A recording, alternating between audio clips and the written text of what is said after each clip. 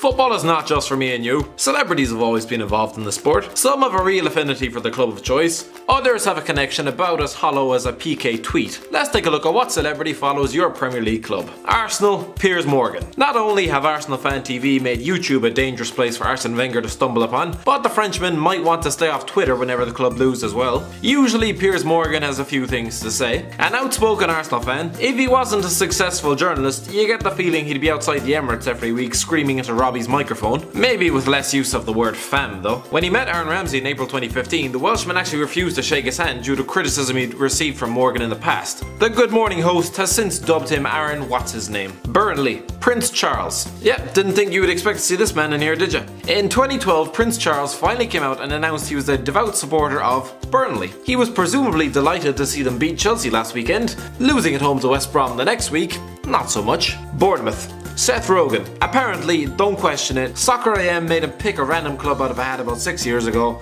Just roll with it. Most celebrities don't even know what a Bournemouth is. Chelsea. Charlize Theron. When Roman Abramovich bought Chelsea in 2003, for the next 5 years it seemed as though the club were signing anyone they could get their hands on, even if their name was Steve Sidwell. So why not sign up Charlize Theron as well? In the summer of 2009, the American actress declared herself a Blue and was unveiled on the pitch. This was during the same summer that John Terry was linked to Manchester City. Yeah, it seemed to work. Crystal Palace, Simon Bird. No matter what Simon Bird does during the rest of his acting career, he will always be remembered as the four-eyed kid who himself on the In-Betweeners. The 32-year-old, yeah, he's not 16 anymore, has claimed that he was a Crystal Palace fan, although it was his co-star James Buckley, remember those West Ham trials that never happened, who ended up getting into a Twitter spat with Ian Dowie's son, Everton Sylvester Stallone. For 10 years, Robert Earl worked as a club director at Everton before selling his stake in March of last year. His friendship with Sylvester Stallone led to Rocky becoming a fan of the Toffees, and the Hollywood actor has since regretted not buying the club himself. Having said that, while Stallone has pretended to be a fighter in the past,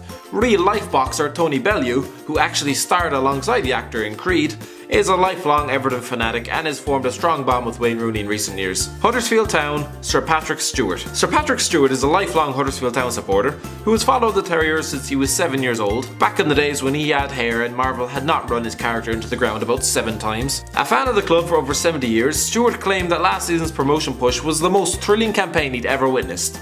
I wonder what he makes of sitting joint top of the Premier League. Leicester City, Gary Lineker. No prizes for guessing who Leicester City's big name supporter is. Even if you didn't appreciate the Fox's fairy tale season, I can only assume you were a Tottenham fan or were dead inside. Match of the Day was made all the more fun to watch that season due to Gary Lineker struggling to contain himself as the weeks went by. He had spent the first 7 years of his career with his hometown club, would go on to lead a consortium that saved him from bankruptcy, and is currently an honorary vice president, and will almost certainly die happy. Liverpool, Daniel Craig. Manchester United may have almost signed the very first James Bond, but the allegiance of the latest one has always been with Liverpool. Daniel Craig has often been spotted at Anfield, and he's even tipped Steven Gerrard to succeed him as the next 007. I'm guessing he probably had a few drinks when he said that. Manchester City, the Gallagher brothers. Noel and Liam Gallagher don't agree on much, but at least they still support the same football team. The former Oasis frontmen have been lifelong Man City fans, following them from Main Road to the Champions League and are regularly seen at games. According to Roberto Mancini, Liam kissed him straight on the mouth in the immediate aftermath of the title-winning game against QPR in 2012. To be honest, I'm not even surprised. Man United, Kit Harington. Kit Harington might be busy trying to take on Night of the Living Dead, but the Game of Thrones star is a staunch Manchester United fan who has claimed that he recently found it mind-blowing to meet childhood hero David Beckham. He was obviously less enthused to bump into Victor Inichibi, who snubbed the forward's request for a selfie, leading the outraged Sunderland striker to slam the actor on Twitter. Other famous Red Devil supporters include the former fastest man on the planet,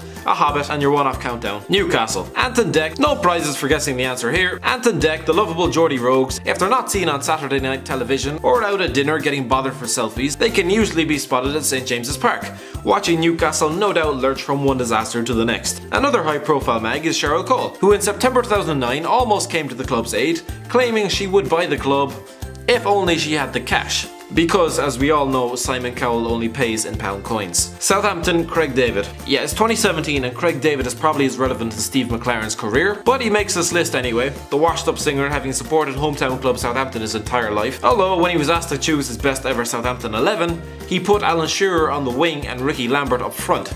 So, Yeah. Stoke City, Sugar Ray Leonard. Possibly the most random addition to the list, and I'm not sure how genuine his allegiance was, but Sugar Ray Leonard, one of the greatest boxers of all time, was oddly given a Stoke City jersey and told to attend a home game with Chelsea in September 2008. He even gave the side a motivational team talk before the game, not that they needed it, with Tony Pulis no doubt spraying spit in all directions. It did not work, with the Potters losing 2-0. Swansea City, Catherine Zeta-Jones. Swansea City don't exactly have celebrity supporters coming out their ears, but Welsh actress Catherine Zeta-Jones has at least affirmed her love for her hometown club. Following the club's 2-1 victory over Man United in September 2015, the former Chicago actress bought a bunch of inflatable swans for her swimming pool in New York as some sort of strange tribute. After last weekend's result, I'm guessing they're stuffed in a bin somewhere. Seems only fair. Tottenham, Rupert Grint. Remember Rupert Grint? I wouldn't blame you if you don't. His career died about 5 years ago. The 28-year-old, who aside from appearing in Postman Pat the movie and pretending to be Ed Sheeran's stalker, has spent the last 5 years living off the millions he made as Harry Potter's best friend. The Harlow-born actor is a lifelong Tottenham fan, so he's probably going to spend this week wishing Marcus Alonso did not exist. Watford, Elton John. Not many people on this list are more invested in their clubs than Elton John. The world-renowned singer became club chairman of Watford in 1976, appointed Graham Taylor, invested hugely as the club rose 3 divisions to the top flight, finished runners-up to Liverpool, and reached the FA Cup final in 1984. Although while he is a devout Hornet, he says he avoids matches because he doesn't like crowds. To be fair, when you're getting phones shoved in your face every 3 seconds,